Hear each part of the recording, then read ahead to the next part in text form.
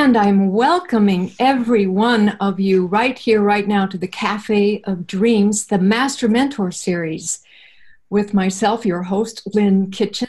And I have a special, special guest for you this evening, Mr. Ben Gay III. And I will be introducing Ben in just a moment.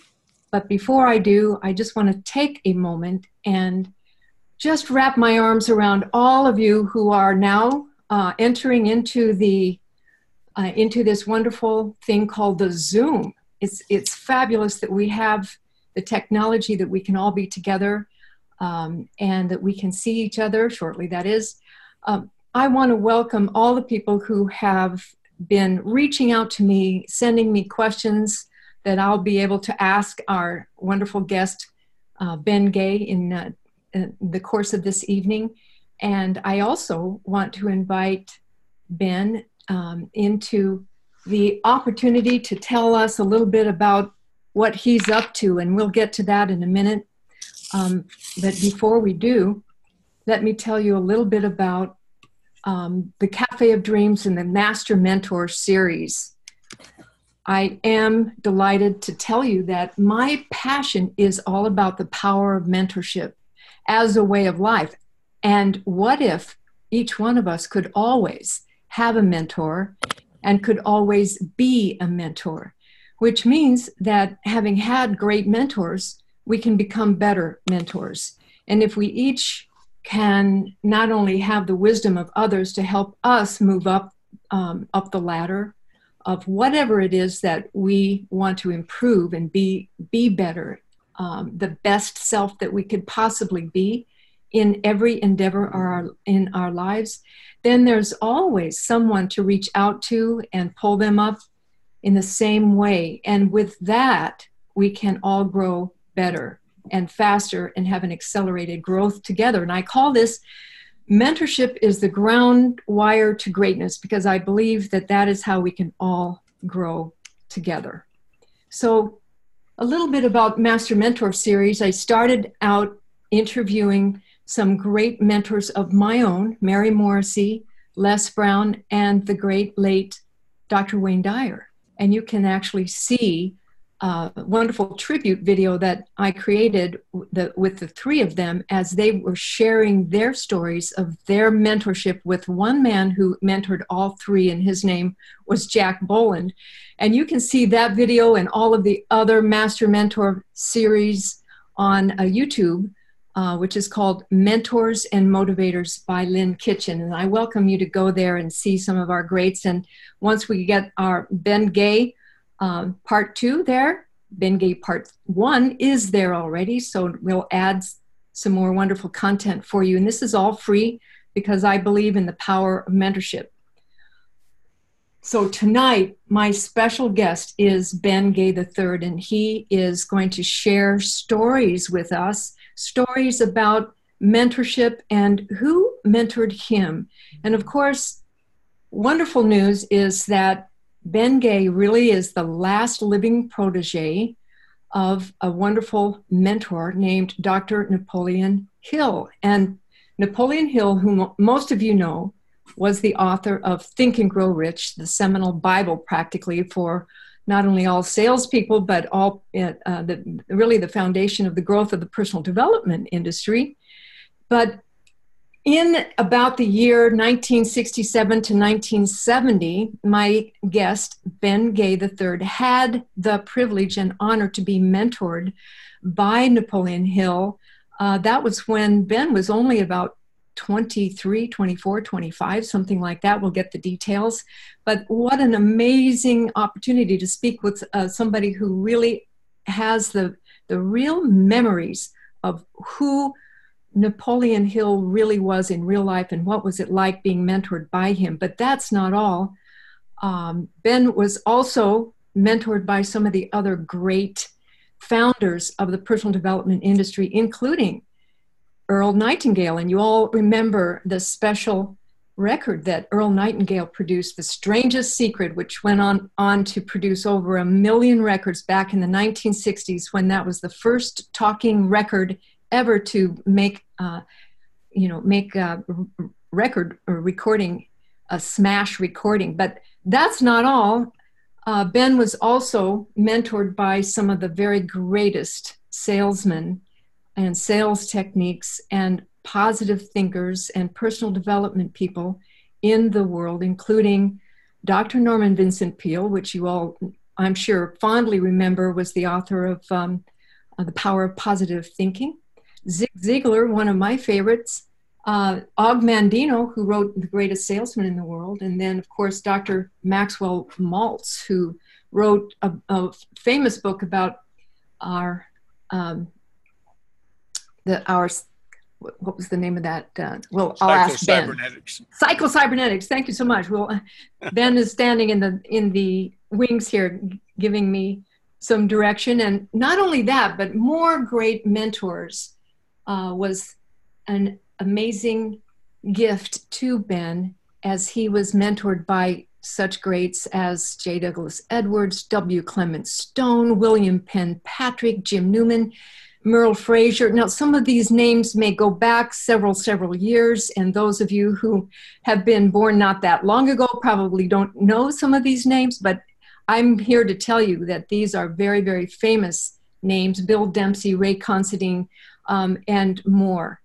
And not only that, but Ben has gone on to honor this whole profession of personal development by taking all of the master skills that were taught to him, and now he has dedicated his life really over the last 20-30 years to teaching others and being a mentor to thousands and thousands of people who are who have an interest in being the very best person that they can be, is specifically in the area of sales training, which is Ben's expertise and forte. Ben is an author of over 12 books in the area of sales and has masterfully trained many, many people. So with that in mind, I am just pleased as punch to introduce my guest. Hello, Ben.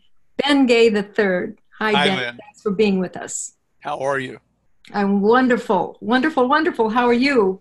Splendid. We had a little computer glitch before we got started, so I'm doing my yes, so I don't have to kill anyone. Well, I know. I mean, this is the new age, and in the day that we are speaking about, in Napoleon Hill's day, and Earl Nightingale, and of course, Earl Nightingale was on the radio all the time in dealing with technology, but this is a new day, and we're dealing with things that they never did even think or imagine about.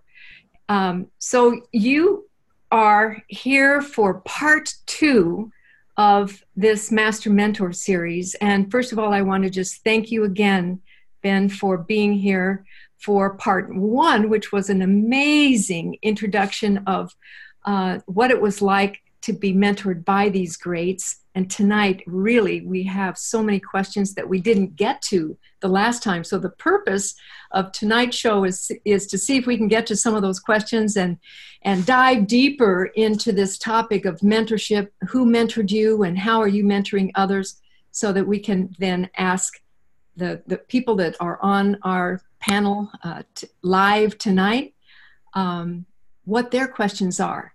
And before we do that, I just want to take a moment to shout out to all of the people who have written me questions on, I can't make it tonight, but I want the replay, and here's a question that I have for Ben Gay. You have a lot of fans and followers, Ben. Well, they're very kind. They've been good to me over the years. Good, good. Well, let's just start again by honoring some of these greats, Ben, shall we? Sure. Last time you had we had a lot of fun talking about Napoleon Hill and what that was like and who he really was as a person. And so why don't we just start there and kind of do a little recap about the wonderful mentors that you've had, and what was it like, and who do you think you became as a result of being mentored by some of these greats, Ben? Well, I absorbed all I could. In the early days, I wasn't bright enough to really get what I should be getting from those nice people. But they were patient. They waited for me to come around. And as a result, I got to absorb. You said earlier that we should remembered to be mentors and find mentors and so on, which triggered me to remember that everyone listening to this, you are a mentor now, whether you know it or not. And you're actively mentoring people because they're watching you to see what you do. So the problem is, if you're not a good mentor, and I certainly wasn't in those early days, if you're not a good mentor, you're leading people astray. So since becoming a mentor is not a goal to aspire to, you already are one. So become a good mentor, be a positive example, might be one of the challenges. Dr. Hill was very good with me about that, of drawing me up short from time to time, always in private. I swear to you, I don't recall a single time that he said anything other than the mildest of suggestions, and even then in a general manner. We were working on a problem or something where somebody might have overheard it. But if it was something I needed to do differently, or he thought I should do differently, it was always in private. And I would sometimes, out of the corner of my eye, he usually sat to my left at the end of my long conference table desk. When he was in town, he sat to my left, and if I said something, I'm thinking to myself, oh, I wonder if I should have done that better. Out of the corner of my eye, I'd see him writing furiously on his ever-present legal pad. And I thought, well, I don't have to even try and remember that, because when everybody leaves, I'm going to hear about it again. He has already made a note. And then usually it would be very short and succinct. In his books, as he told me one time, you have to fill pages. So you use adjectives and adverbs and so on.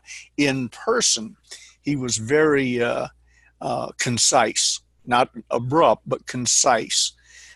Don't do it. Focus. Learn to be quiet. Stuff like that. Just like little small orders, or a few phrases. And I think you had mentioned, he said, in right after a meeting that you had with maybe some clients or something, he would give you one sentence directive. Here's how you could do that better, or whatever. Zig, I may have told you this before, and pardon me if I'm repeating myself, but Zig and I think J. Douglas Edwards, I forget, 2 or 3 people took me to lunch one day. They wanted to have a private chat with me, and I said to Dr. Hill, you want to go? Because he could go anywhere. He had free reign in the building, in my office. He didn't have to knock on any doors. He didn't want to be a distraction, so he could open the door, walk into any meeting, and just sit down.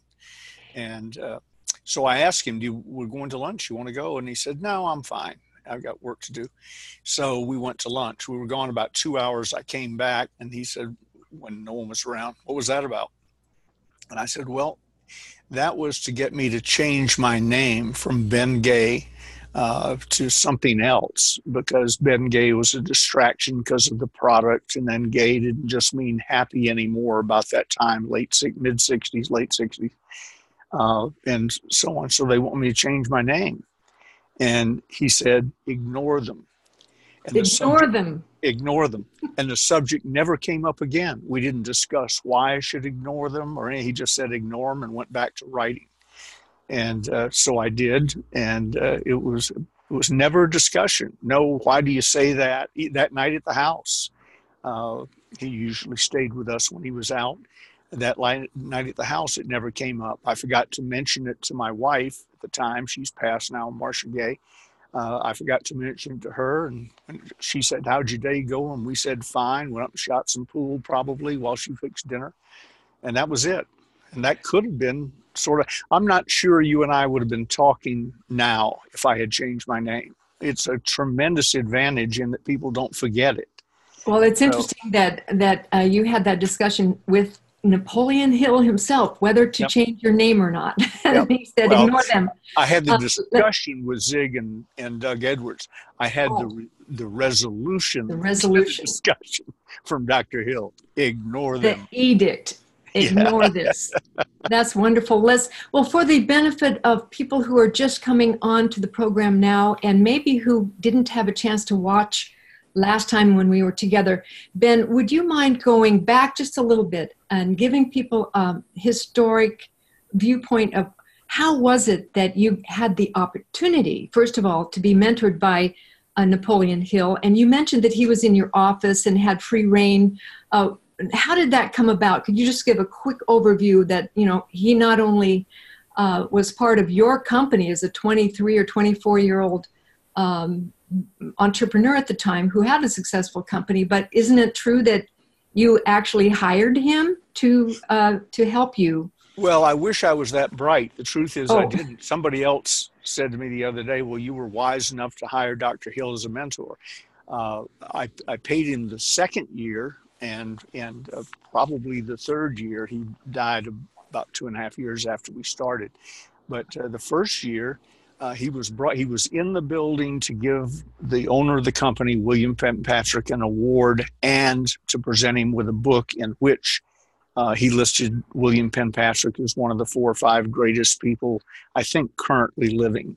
And I didn't even know he was in the building. I'd never met him, didn't think I was ever going to meet him. I read his book because the day I joined the business, a friend of mine, you had him on your list a minute ago, Bill Dempsey, handed me a copy of Think and Grow Rich and an old scratched up record, which is right over my shoulder in a bookcase, of The Strangest Secret by Earl Nightingale. So I had read the book, I'd listened to the record many times. It was easier than reading.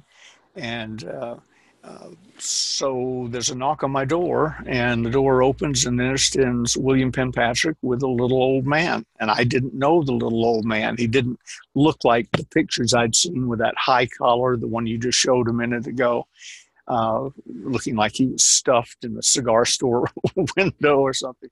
He was just a guy on a cane. And I had no idea who he was. And I got up, and the ceremony with the book had already gone on in the back, and they were heading out the door.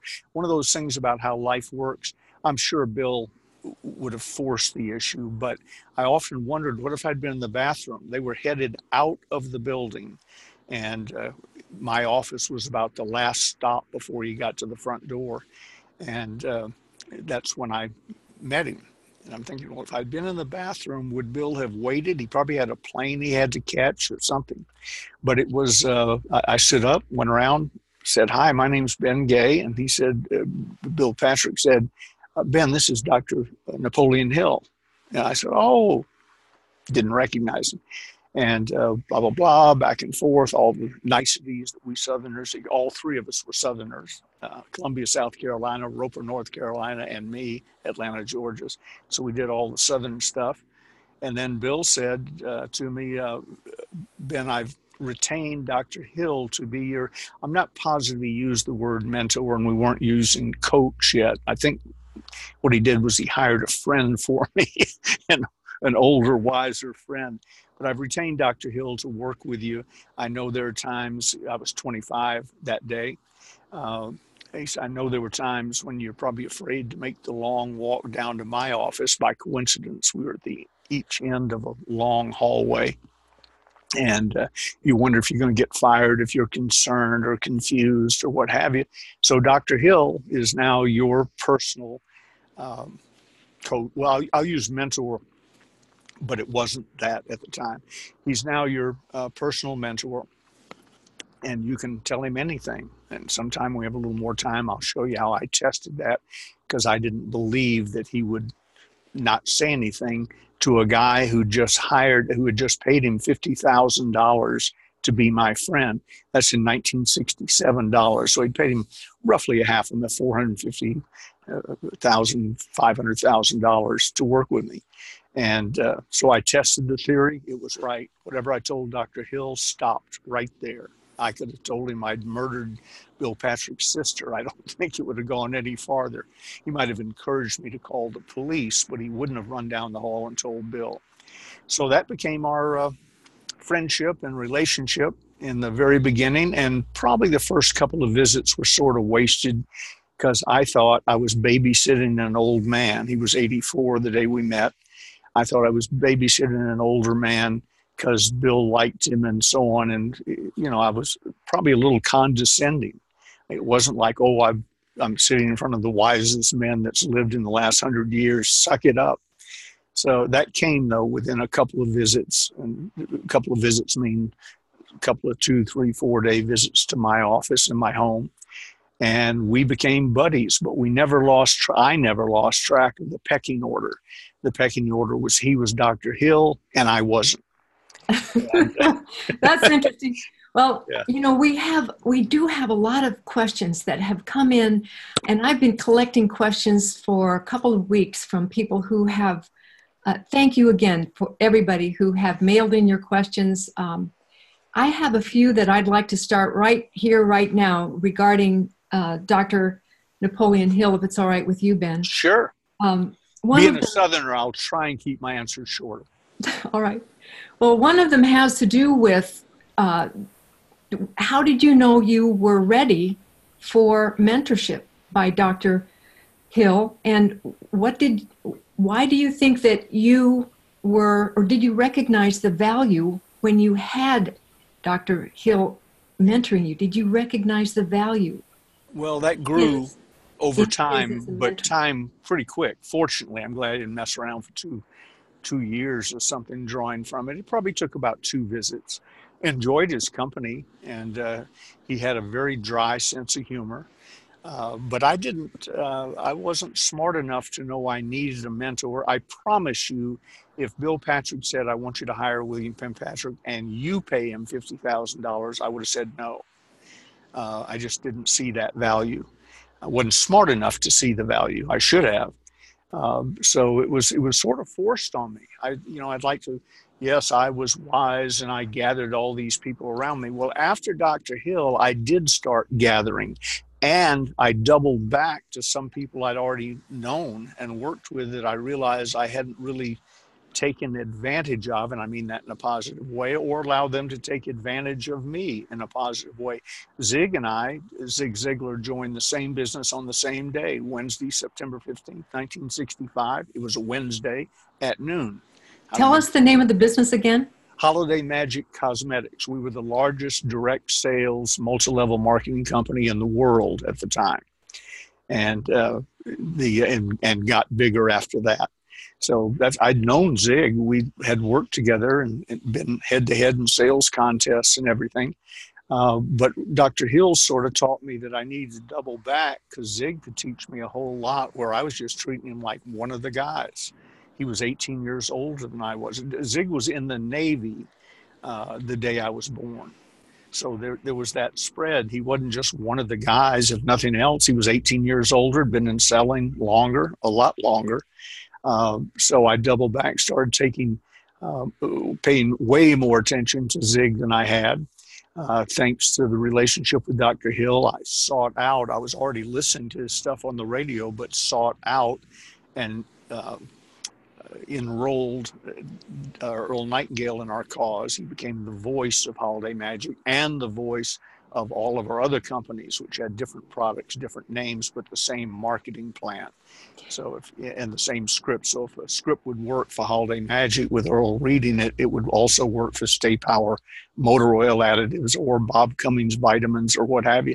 So then I started gathering them.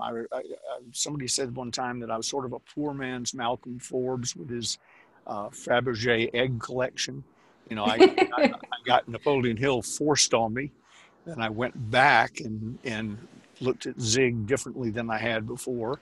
And when I met Og Mandino, he was doing seminars for us. I didn't go, hi, Og, be sure and keep it short because I'm going on at 3 or something. I thought, Og Mandino, I probably ought to pay attention. So that changed my thinking. I'll tell you something else. You had no way of knowing to ask it, but something he really taught me that was clever. J. Douglas Edwards, he's gone now, so we can talk openly, was a jackass. But on stage, he was magnificent, and he was he had a wealth of knowledge about selling. So much so, I wrote a book called Sales Closing Power, which is not really nothing but my notes from working with J. Douglas Edwards and his actual seminar recordings. I had them transcribed, cleaned them up for reading. Sometimes things spoken casually from the stage don't read well. But Sales Closing Power is sort of a tribute to Doug Edwards. But I was telling Dr. Hill one day about, I guess Doug had been out there and maybe said something that I wasn't terribly pleased with. And I said, to Dr. Hill, I'm making up stories now because I don't remember exactly what I said, but I remember the gist of it. And the gist of it was, I really don't like him. I just really don't like him. I'm thinking of not using him anymore. And Dr. Hill said, well, why'd you guys hire him? I said, well, because he's a great sales trainer. And, uh, and his booming voice and his presence and all. And he said, then separate that. You don't have to like him. You don't have to like everything about him, but draw from him those things that he really does have to offer. And I think about people, famous people, I won't name names, but there are several running through my head right now who on stage were absolutely magnificent. In their personal life, they had some issues. And it goes back to the people my family listened, my mom and dad listened to. You know, I sort of knew the background of some of them, and all the way up to people the kids are listening to today. But he taught me how to separate it. If you have a person who is wonderful at selling, then you don't have to endorse his other behavior or like it, but draw from him the selling aspects. From somebody else, it might be, I have a dear friend who's gone now who was a human behavioral psychologist. We had a few differences here and there. I loved him, but we had a few differences. But I always tried to remember what Dr. Hill taught me. The thing he can teach you is what only a human behavioral psychologist can teach you. Draw that. Interesting. So really pay attention to people's strengths. Yeah, you can learn from their weaknesses, but you don't have to indulge in that. Got it. So he really helped to teach you how to deal with difficult people. Yeah, and draw from them, not discard them. Because Doug Edwards was seconds away from getting the phone call that said, we're not going to need you in Atlanta or New York or whatever. And I happened to say it out loud. And Dr. Hill had that little chat with me. I didn't make the phone call, and Doug and I worked together successfully for several more years. Well, that is an interesting thing to remember, but let me ask you this regarding Dr. Hill. You mentioned in our part one that he also taught you the number one lesson that stayed with you all your life, and as it relates to your time management. And could you tell us the story about how to use your calendar? And I actually had two people email me this question again and said, please ask Ben, what was it that Dr. Hill said about how should we become successful by managing our time and our calendar? Could you elaborate on that? Yeah, it's spilled over into many different aspects, but the viewers can take what I'm going to say, and then you can just twist it a little bit and apply it in almost every aspect of your life. Dr. Hill asked me one day, again, staying at the house and aware of my schedule. I was giving 300 seminars a year, and you got to get to and from 300 a year. Yeah. Wow. You know, only 60 days not on the road. That's well, to get to and from the seminar, you know, you go out and hit 5. I once did 33 cities in 11 days, thanks to the Learjet. I wonder if you have the standing record.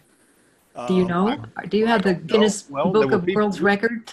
There were people with me on that trip, so they all share the record. But he was aware of that I was spending a lot of time on the road and busy. And when I was home, you know, and when you're young, it's sort of hard to get deflated. I'm Mr. Gay, and I just spoke to 5,000 people. Or my first big talk, and a second big talk was 15,000 people in the Long Beach arena. I'd never seen 15,000 people in one place in my life, except at the Georgia Tech football game. And no one asked me to address them. So I was, you know, you're a little puffed up and standing ovations. If I used to think, I wonder if I burped, if I could get a standing ovation. So full of myself and busy, Dr. Hill said to me one day, how do you handle your family time? And I said, well, I tuck it into the nooks and crannies of my schedule. And he said, we found the problem. That's your problem, huh? Yeah, that's the problem. That's your problem. Yeah, he said, so what I want you to do is get a calendar. And I have one, I have to disconnect to go get it. But my daily reminder from At a Glance, if you want to look it up, it's called it's a company. I got nothing to do with it. I don't know anybody there. but I've gotten my calendar from them every year. At a glance, my daily reminder. I'll get you the model number before we hang up. And it looks like a hymnal, full page for every day. He said, start writing down what you're going to do. And first of all, it was on a legal pad, but then he got me to get a calendar. And I said, okay, well, let's see, tomorrow I've got a meeting about something. He said, no. We're just going to put the family first, and we're going to tuck the business into the nooks and crannies.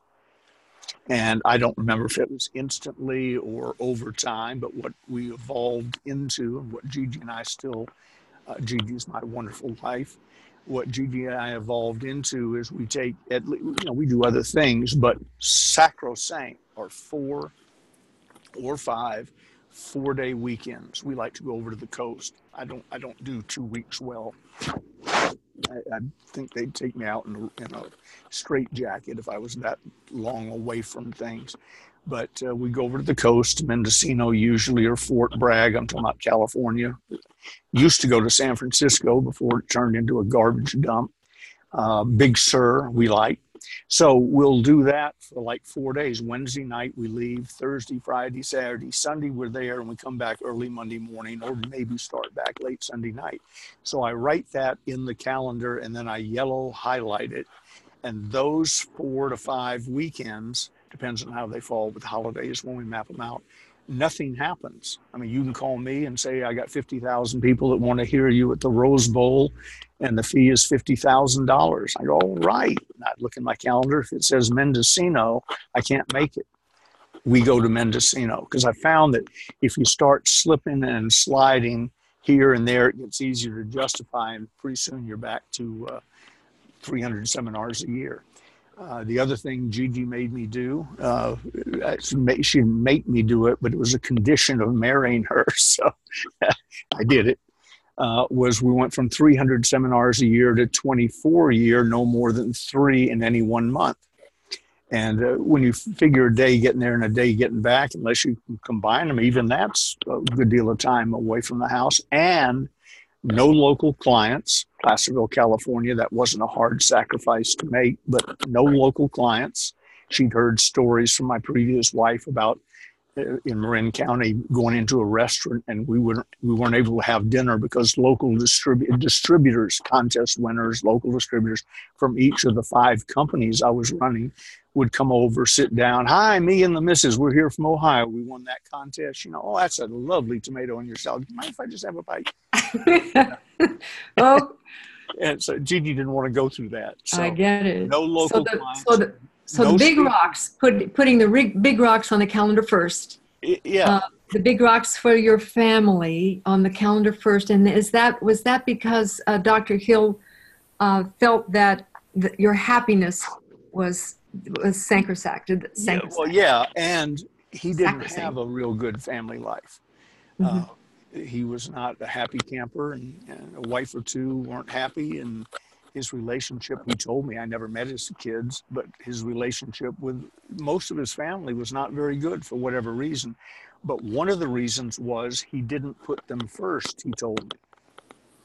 So it was so easy. See, if you're a time organization freak like I am, I thought, I'm going to block out this time, and that's not going to be business. How am I going to get business done? It fits. That the work expands to fit the time allowed, and it contracts to find the time.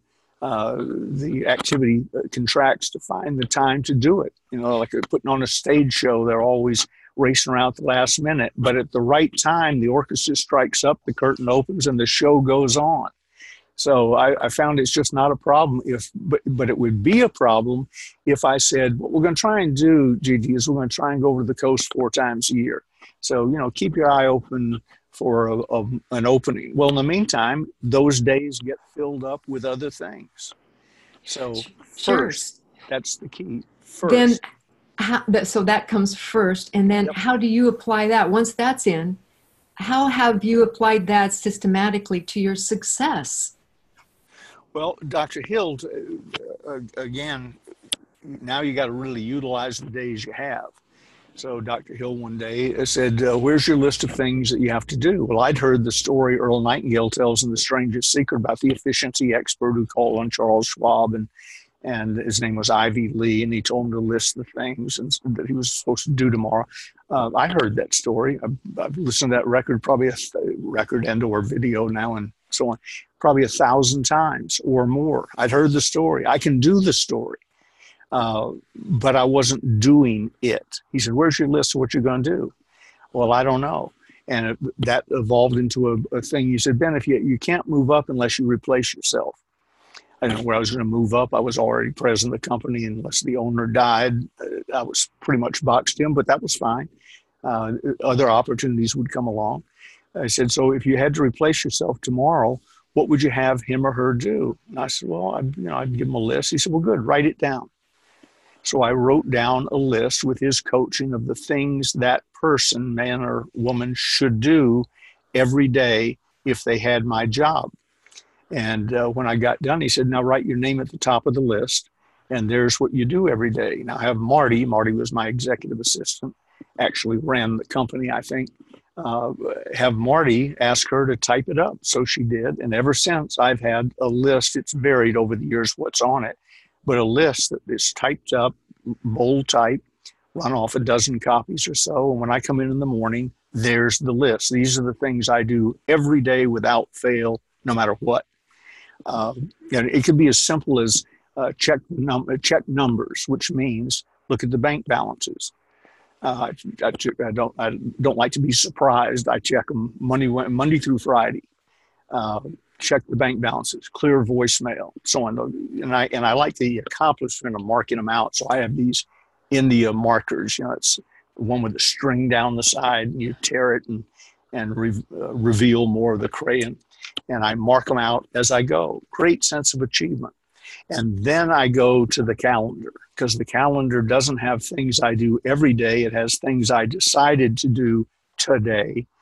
You're on it, and it won't be crossed out. You're on it and highlighted, and it won't be crossed out until we say goodbye to each other today. But I've known that for 2 months. So if somebody asked me to do something today, I look at the calendar. No, I'm with Lynn. Can't do that. I'm so privileged to be on your calendar and not. That's really great. Thank you. So, when we were talking about family first, I did get a person who had written in and asked about your opinion on developing relationships with your wife. And the question actually was, how do you choose the right woman for your life? Now, I'm just asking you because that was the question. How do you choose the right woman for your life, and how do you date your wife? How do you date your wife so that you have a great affair all your life, not just a marriage? Tell you cute. So one, I'm in love with her. And I don't, many times during the day or week or my life, there's an opportunity to do something or say something or whatever. And I always run it through the filter of, are you willing to risk your relationship with Gigi for that? And the answer is always no. So if it's something that could affect the relationship, I don't do it or say it or act on it or whatever. We have, my financial advisor told me we eat out too much, but we generally during the day graze, popcorn or this or that, or breakfast. I'm a pretty good breakfast eater, but dinner we eat out 4 or 5 times a week, usually. Not a fancy dinner necessarily, but we eat out. I don't want her to have to cook. I don't want to do the dishes. I promised her when she waited for me during an awkward time in my life for 6 years that when I got back, if she accepted me, she'd never have to wash a dish again or do any laundry again, for instance. And I've sort of forgot about it a couple of times, and she reminded me. And then it dawned on me, she hasn't washed a sock in 22 years. Nice so life. My dad said, if you want to be a king, treat your lady like a queen. That makes you a king. And he said, you should always do 60% put forth 60% into the relationship, 40 for her. Years later, I found out that he told my wife that she should put in 60%, only 40% for me. And when I asked him about it, he said, well, I was putting a little slack in there. I figured if Do the math. It yeah, doesn't. yeah. He Doesn't said, compute. I figured if I lucked out, you'd each be given 60. That's 120. And what could go wrong? So That's really cute. one, I fell in love with Gigi. Two, I started dating her, and I've never stopped dating her. That's what we do. Cute story. We were in a local pub one night. I'll give them a plug. Powell Brothers on Main Street. It's a little beer and wine and seafood place. And we started out standing at the bar. So I'm standing at the bar talking to her, and finally we either got a table or we were done. Maybe we ate shrimp cocktails at the bar. I don't know. We're heading towards the door, and this lady stops. Gigi takes her by the arm and said, "Are you going home with him?" And Gigi said, "Yes." She said, "I don't doubt it. He's been hitting on you all night." Didn't realize we were husband and wife. I guess with me standing, her sitting, it looked like the typical guy trying to pick up somebody. But he's been hitting on you all night. And I thought, what a nice compliment. I'm glad it still shows. That's lovely, Ben. Well, congratulations for that.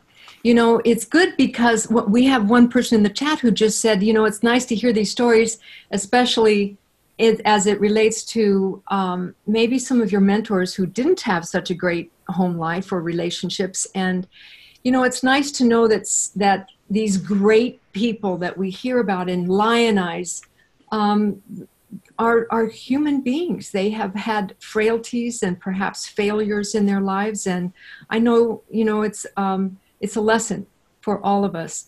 I wanted to kind of change the topic now a little bit into the area of frailties as it relates to failure. And we touched on this a little bit last time, but many of the questions that came in had to do about the pivot point of failing, maybe in business, but maybe just maybe in a relationship, but also maybe in failing or being disappointed in yourself, and somehow coming down to a pivot point and then rising again like the phoenix. That pivot point being a very, very teachable lesson. Most mentors are probably called upon for their wisdom and expertise in the tough time.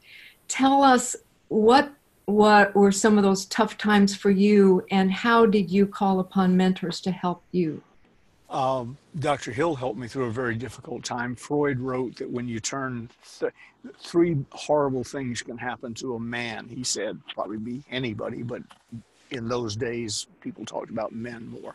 Freud said three worst things that can happen to a man are he turns 30. I assume today he would bump that up a little bit, but 60. you know, you're halfway through life or whatever, because right. People used to drop dead at 60. So you turn 30, you get fired, and your father dies. I had all three happen to me in a 6-month period. Turned 30, got fired, my father died. And it really brought me to my knees. And I don't think at the time it wasn't like, oh, wow, here it comes again. It was just a horrible time. And shortly after that, the big house in Marin was foreclosed on, and the fancy cars were towed away. And I drove into this town in 1976 with a nickel in my pocket, having had $3 or $4 million cash in the bank routinely before. So a series of bad decisions. Well, you shake it off. I don't mean it was easy, but you shake it off. I shook it off and started the 800 call center industry, first one in the world, and built it into a big business. When I was talking to my mother one day on the phone, she knew that the end had come. And she said, what are you going to do now? And I said, well, I got this new idea. We're going to start an 800, we didn't call it a call center in the first few months, that evolved, but we're starting an 800 answering service, I think I call it, and for speakers and so on. And I'm having 800 lines put in, and which back then, by the way, cost $10,000 a month in advance for 240 hours. At the end of the month, you got a bill for the next 10,000 per line, and any overtime from the month before. It was not like today calling the phone company and adding $10 a month to your bill to get an 800 line.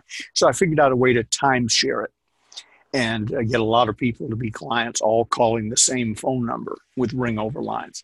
My mother said, "Have you ever thought about getting a job?"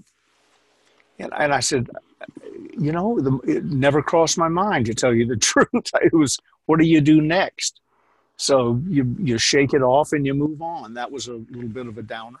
And losing my dad was a downer. And I went and drew on what Dr. Hill had taught me about how you have to sometimes compartmentalize things and put this over here for the moment, over here, and deal with what you can deal with. In 1986, somebody buzzed me from downstairs in this big building we were running and said, is there anyone, do you have any visitors? I said, "No, Roy, come on up." He said, "No, that isn't what I meant." Downstairs, they had visitors crawling all over the place. The FBI was raiding our office because some people had told some lies about the company because they didn't get all their money back, marketing plan division, and so on. So that started a 4-year odyssey, including a year-long trial. And my attorney wasn't bright enough to tell me that when the government comes after you, you lose. I knew I was innocent, sat down with the family. They knew I was innocent. All my friends, many of whom worked for me, we all knew we were innocent. So I said, "I'm fighting it." If my attorney had been a little smarter, he would have said, no, let's find something to plead out to. Overdue traffic tickets. These people who've been bribing to get their kids in college are about to discover this the hard way. 15 of them pled not guilty today. They'll look back on it as one of the worst days of their life. So I decided to fight it. And then they came to me with an offer and said, "All right, do 3 years." And under what's called old law, 3 years meant you'll do no less than 1 year, no more than 2, unless you stab a guard. So I could have done 1 to 2 years on a 3-year sentence. I said, "Nope, I'm innocent." So I went through a year-long trial, longest trial in the history of the Ninth Circuit, which is out here on the West Coast. Year-long trial. And I'm thinking I'm one of the world's greatest salespeople. 12 jurors. I only got to get 1. How difficult can that be, especially if you're innocent? Well, they listened to the trial for a year, then found me guilty. And then I went in for sentencing, and I wasn't really worried about it. I thought it'd be sort of interesting. I worked at San Quentin for 5 years, so I wasn't afraid of prison, and it'd be sort of interesting. Sentenced to 3 years, do 1, behave, come back. You have more stories to tell. Go up in front of the judge, Judge Schwartz, and he says, "Mr. Gay, you're one of the brightest people I've ever met. And, I've actually enjoyed being with you for a year." And I said, "Well, thank you, Your Honor." I'm thinking they're going to throw me a testimonial dinner. So it really breaks my heart to sentence you to 15 years. That's no less than 5, no more than 10 if you don't stab a guard. And then the first day I was there, I self-surrendered on a Friday afternoon. The first morning I was there, I missed a count. I went down to the chapel to pray and get my wits about me, not knowing their routine. I knew all about counts at San Quentin, but I don't know, somehow this just seemed different and looser. It didn't look like an old dungeon. And so I was in the chapel praying and meditating while all 3 prisons there shut down because they thought they had a missing inmate. They believed that I took a look around, decided I didn't like it, and figured out a way to get out of there. So when they found me, they handcuffed me. First time that had happened. It didn't happen during the raid, didn't happen when they indicted me, didn't happen during the trial, didn't happen when I was found guilty, or any time in the, I think, 4 months from when I was found guilty to when I was supposed to show up at prison voluntarily. Suddenly, I'm being handcuffed, and the correctional officer says, "You're under arrest." And I said, "Well, I sort of thought that's what prison was."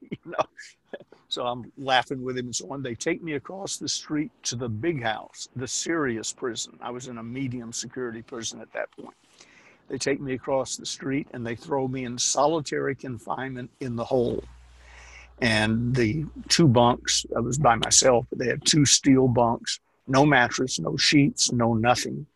They had stripped me down and taken my shoelaces, so I guess I wouldn't hang myself. So now I'm sitting in my underwear in a maximum security prison in solitary confinement. And I sat on the bench and I looked up and I said, Jesus, you have my undivided attention. What do you want? It took that long and all those events for me to go, okay, you got my attention. So that was like a point of surrender, total surrender. Yeah. Right. I was through laughing and joking. What do you want? And I'm not saying he talked to me. I've never heard God's voice, but I know God's pressure. To me, it's like an atmospheric pressure change when he wants me to go in some direction. The message I got was go back to doing your work. So after 5 days in the hole, I reported back to the FCI, Federal Correctional Institute, I think it's called. And within a week, I was running their education department. I was teaching public speaking. I had to borrow the name Toastmasters to get it approved quickly. Toastmasters didn't know I existed, and I didn't know what their program was, but I knew how to teach public speaking. Been doing it for years. So I was teaching Toastmasters. Then in time, I was teaching sales and marketing and public speaking. I was doing exactly in prison for 6 years, 1 month, 1 day, and 2 hours. I was doing exactly in prison what I do on the outside. The difference was I was getting paid $35 a month from the prison, and later a good deal more, but $35 a month from the prison. And inmates, when you do them a favor, they pay you in the coin of the realm. Since cigarettes weren't allowed there, San Quentin, it was cigarettes. At Lompoc, it was cans of tuna. Now, you can only eat so many cans of tuna, but you can trade them for something else. My locker was packed with tuna. I couldn't get the door shut. But I went to mentoring. Here's a book. This is called Don't Let Your Past Hold You Back, The Redemption of a Gangsta by M. Lamont Bowens. In this book, he mentions me throughout the book, but there's about a chapter and a half that's all me. He was my first, other than general influence when you're teaching classes, he was my first major mentoring project, 18-year-old drug dealer, no high school education. Raised in the barrios or barrios, I've never known how to pronounce that, of San Diego. Grew up, all of his idols had big Cadillacs, fur coats, floppy hats, and were involved in gun battles on a regular basis. Lamont, 9 years ago, Judy and I didn't have to pay a dime, but we guaranteed loans along the way. I got him through high school at Lompoc. He got out, we guaranteed his loans, got him through college. Then we guaranteed his entrance into San Francisco State Law School. And now he is Lamont Bowens. A, we adopted him. And B, he's been a successful attorney now for 8 years, which you're not supposed to be able to do, but I didn't tell him that. I said, you can do anything you want to do. So coming from those background and from prison, you can do anything you want to do. And so he was your mentee in prison, and you started doing what you knew how to do in the circumstances where you found yourself. Yep. Right or wrong, and certainly it was not your preference. It was not my preference, no. Not your preference. Judy said, well, you were sent to prison to save Lamont and a lot of others. And I said, well, that's nice, but I would have rather met him on the outside, sure. at a sales and marketing class at the Hilton. So I want to bring this kind of, that's it. You have to deal with what you've got. I want to kind of bring that full circle now in terms of mentoring. We have a question here. What is the best advice you have ever received from anyone? And I wanted to underscore that question. Thank you, Sharon. Is because if you take a look at your life and you've been up and you've been down, and then you came back up again, Ben, and that is, you have covered a lot of real estate, a lot of emotional wisdom probably that you have now as a result of these experiences. So you probably can be a mentor like no one else to many, many people.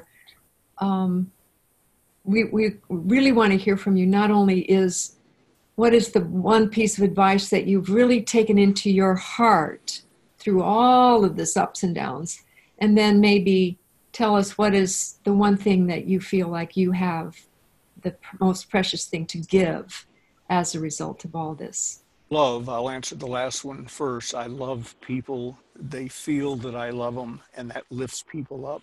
Lamont Bowens told me the other day I think it's in the book, but he told me the other day in a phone call, he said, Ben, you don't understand what you did for me. The first time we met, you said, Lamont, you're a winner. He said, no one in my life had ever said that to me.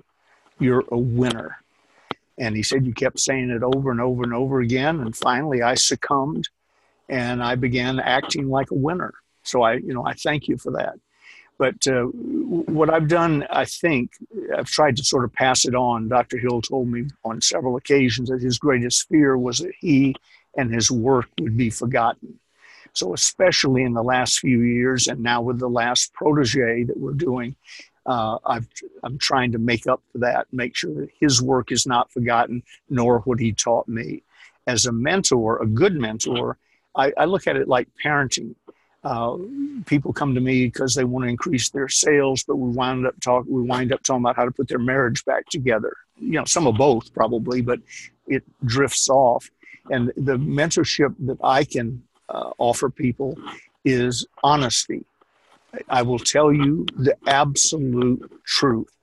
William Penpatrick used to tell me, he said, Ben, make sure that you always have a couple of people around you who will tell you the absolute, there was another word in there that I'll skip over, truth. Whether it hurts your feelings, whether it gets them fired or not. And many of the people on that list of people who mentored me that you put up were of that nature. James H. Rucker Jr. was my running buddy in high school, turned into he was the finest salesperson I ever worked with.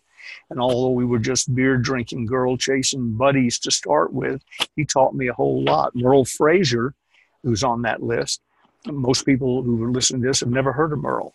Merle was far wiser, more profound, and funny than almost any of my other mentors. He's a dear friend of mine, lives in Jackson, Mississippi, retired now. He's got to be in his late 80s, and just a wonderful guy. To this day, if I have a question or a problem or something that's highly personal, after I talk to Gigi, I call Merle. And wow. As soon as he sees my phone, he says, Brother Ben, what are we up to today? So you got to learn, seek him out, which I didn't do in the beginning. He was thrust on me. Then I started seeking him out. Seek him out. You mean seek out the mentors? Is that what you mean? Yeah, the ones who are mentoring me, and then with the people that I have mentored over the years, a lot of them probably poorly because I didn't know I was a mentor. I was just being me, and I wasn't being as careful as I should have been, realizing people are watching. And if you're doing well, Lamont's goal was to get a big old Cadillac and a white fur coat and a floppy hat, because that was who his mentors were. They ran the neighborhood. Somebody asked me the other day, what's the difference between you and Lamont? Where you met him and where he met you. And I said, zip code. I was raised two blocks out the front gate of East Lake Country Club. It's East Lake Golf Club now, Bobby Jones' home course. Everybody I knew, my father and mother's friends, were the chairman of the board of Coca-Cola or Home Depot or this or that and so on. And his running buddies all own their own business, the largest jukebox distributing company, the largest this and so on. I grew up with that. Lamont grew up wanting to get a Cadillac, a gun, and make money, which was drug selling. So a lot of it is you're a mentor, you don't know it. Be a deliberate mentor. In the last protege, the program that Mark Harris and I have put together and are about to launch, we have it broken down in modules. We're leaving nothing to chance. You can pick your way through the forest, but we're leaving nothing to chance. And the value of that, I think what a mentor, I'm 76. And as you say, I was attitude coach for the astronauts. And oh, yes. Well, I want to ask you about that in just a second. But, okay. But anyway, I've had those people, astronauts, inmates, normal humans, and so on, and they're all the same. I know things that I won't talk about because they're living relatives of some of these people, but I know things about some of these great, illustrious people that people are in awe of. Trust me, regular folks. I placed an order with the Nightingale Conant Corporation one day that saved them. I'd already agreed to place it, but I moved it up 6 months to save them. If they hadn't gotten the order, they'd have been out of business. So, you know, and that's not the image Earl Nightingale has. He was this almighty, all-knowing. He was a regular guy, a wonderful guy, a wise guy with a voice I'd kill for. But he was behind the scenes a regular guy.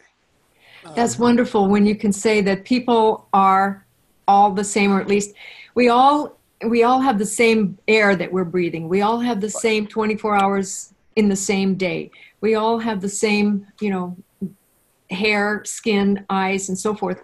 And it's what we do with those gifts. Right. One of the things that I want to ask let me jump in for just a split second. When I was teaching and working with the astronauts, Apollo 15, 16, 17 in particular, it was not significantly different than the work I did at Lompoc or the volunteer work I did at San Quentin. So tell us how that happened. How were you working with the astronauts? A friend of mine's wife was a holiday girl. We used to call them Holiday Magic Cosmetics. And she liked me, and I liked her husband. Jim was the launch test supervisor in the manned space program. And they asked if I wanted to come down and watch Apollo 4. It happened to be Apollo 14 take off, the first shot after Apollo 13 had its problems, and we almost lost all the astronauts on that shot. And go down and see it. Well, I thought, yeah, you know, and pray that it gets off the ground. Well, the night I went down to watch the day I went down to watch Apollo 14 take off, the next day, that night, they had a barbecue at their house. And so we're going to have some guests over. Well, they had the launch and flight crews of Apollo 15, 16, 17 there.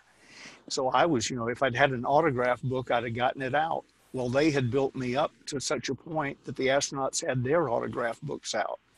And they wanted to know, what do they do? They knew that being an astronaut and their days as fighter jockeys were over. Once you go to the astronaut corps, that's something you used to do.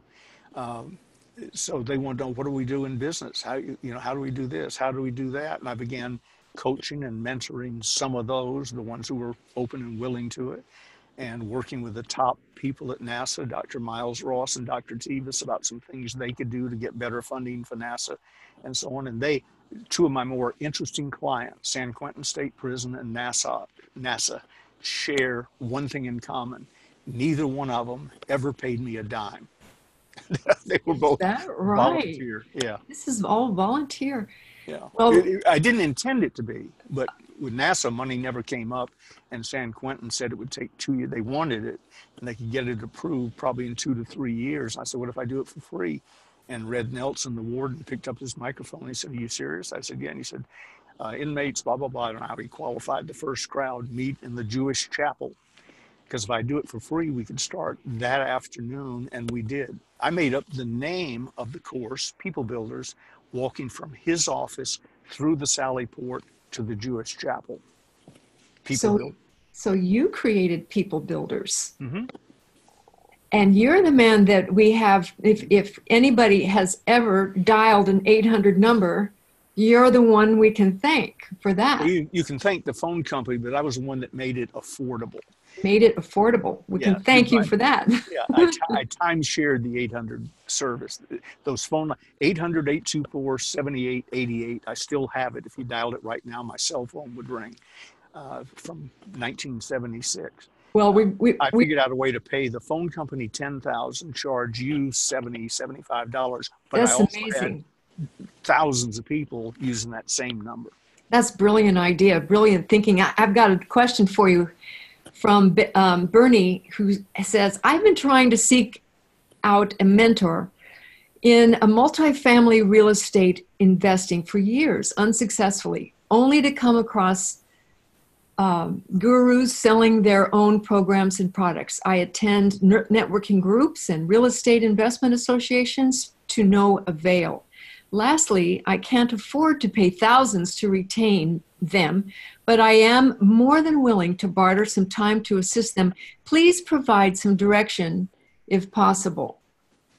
Go to the people. The answer to all things like this is go to the people who've already been there and are doing it, and they will give you an even better answer than I will. Write this down. What's his name? Bernie. Bernie, write this down. Get in touch with Bruce Norris or his son, Aaron Norris at the Norris Group. They know everybody that's anybody in the real estate investing field. I've done numerous seminars for them over the years and asked them to also put you in touch with Tony Alvarez. Tony Alvarez, a Cuban American, great guy. And he started broke, started with nothing, and is extremely well-to-do today. If I had any concerns about real estate, investing, multifamily, flipping houses, whatever, I'd go to Bruce Norris or his son, Aaron Alvarez. And so I guess, Bernie, you can tell them that Ben Gay sent you. Is that all right, Ben? Yeah, it's okay. In the old days, I would hope to then get a referral check, but nothing's ever happened. So I'll just send more people to. Right. God I have another question here about what would be your top number five top picks of books that you would recommend reading today for somebody who wants to get ahead? Think and Grow Rich would be one. How I Found Freedom in an Unfree World by Harry Browne. Brown is spelled with an E on the end. He ran for president 2 or 3 times on the Libertarian ticket and now has passed away. But Think and Grow Rich and How I Found Freedom in an Unfree World. Then there's so many others. The Greatest Salesman in the World by Mandino and so on would be excellent. But mainly what I do, and I've given a purchased and then saved them like trophies. And a few years ago, I started giving them away, floating around in this community, or 5,000 or 6,000 of my books that I've given to libraries and churches and so on.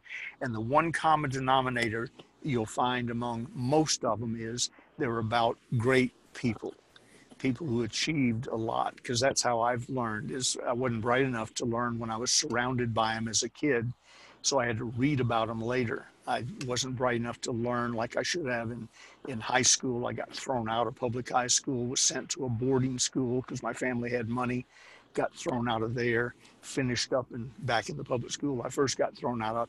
So all around me were books in the library. I just don't remember ever going in them.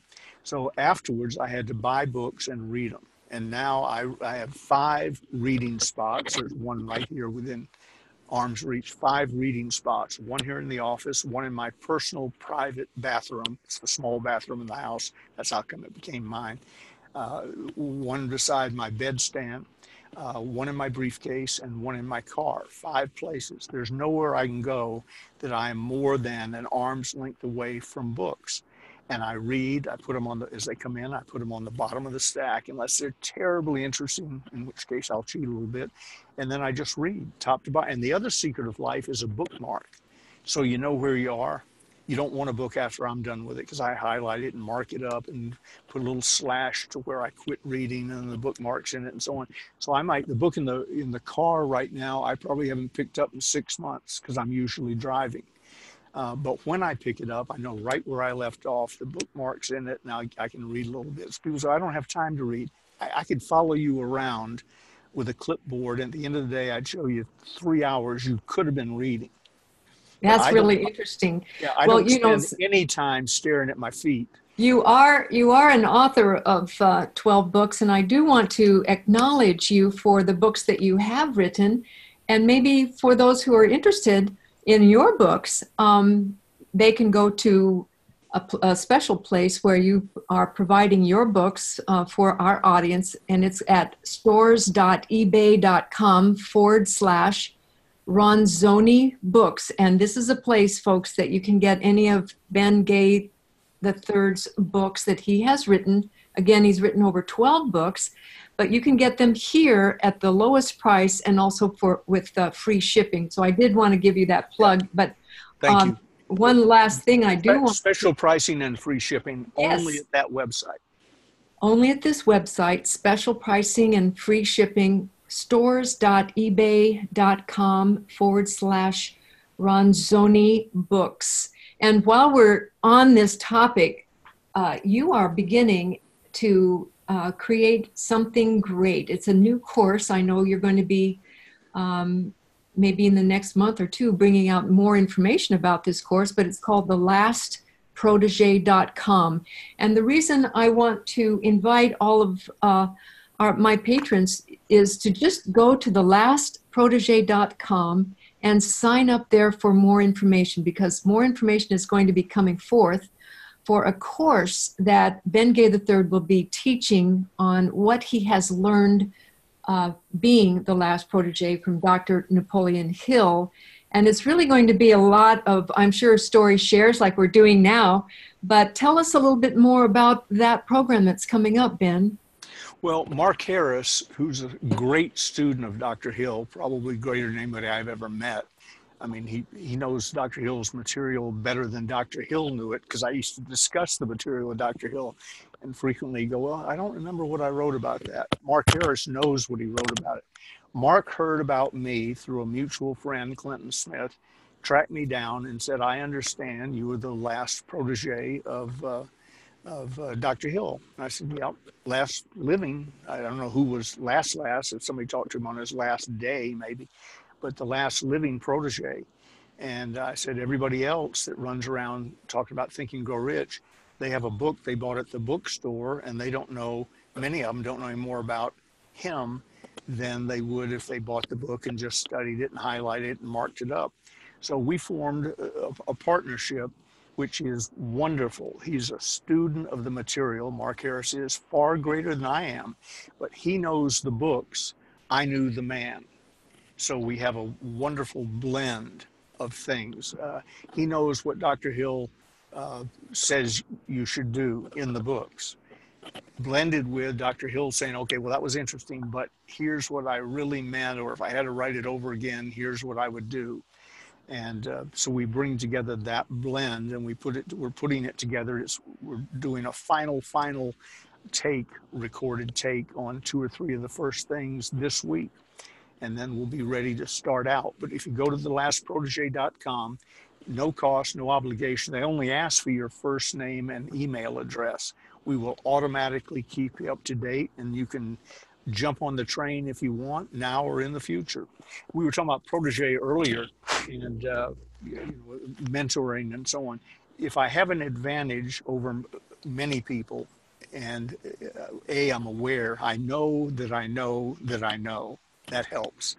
I'm 76 and had an opportunity to hang out with those wonderful people you had shown on the list. They became my buddies. They taught me a lot.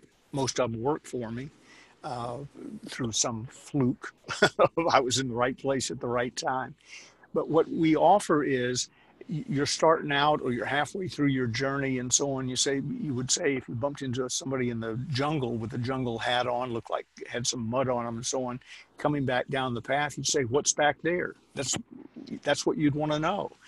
I'm the guy with the jungle hat, the mud on him, who's been down there and back and down there and back. And I can tell you what's down there, and I can tell you the mistakes I made, and that Dr. Hill made, and that Earl Nightingale made, and Doug Edwards made, and so on, all the way down that line. I know them because they told me. So what I can do is short circuit, probably take if you're younger, I can take 20 years off your learning curve. Wow, well, that's worth a lot. And so I just want to encourage everybody. This is an amazing opportunity. Ben Gay III will be creating this course. So we'll just go to lastprotege.com and sign up for more information. That's all you have to do, and you'll get more information, and then you can decide if you're really interested in taking the course. I know I'm going to be taking the course, and I want to give a quick shout out to my friend Denise Griffiths, who put in the chat here the website if anybody's interested in how to get in touch with the Norris group, which you had mentioned earlier, Ben. So thank you for that, Denise. And thank you, Denise, for everything that you've done for me and for Ben Gay III. I know that you are very much a supporter of his, and we appreciate— And vice versa. That's right, vice versa. And she brought us together. That's right, she did. For that, I'm very grateful. And I know that we've gone over a little bit, Ben, but it's been wonderful to have you with us today. I so appreciate who you are, where you have been. I mean, where you have been, it has given you all the dust and grit of the journey, but also the gifts that you have to bring and share with all of us as the great mentor that you are. And I just want to thank you because it comes from your heart. We can tell that. You have the lessons of life within you. And we just wish you the very, very, very best on not only this new program, the last protege that you'll be introducing to the world, and we hope to give you all the best luck on that. But in life and in every way, with your marriage, with Gigi, with fun in your life, and great, great health, we wish to you. And thank you so much for being a part of the Master Mentor series. Thank you, Lynn. Anytime. And with that, I'd like to say goodnight and thank you all to my patrons for being with us. And stay tuned for my next guest, who will be, guess who?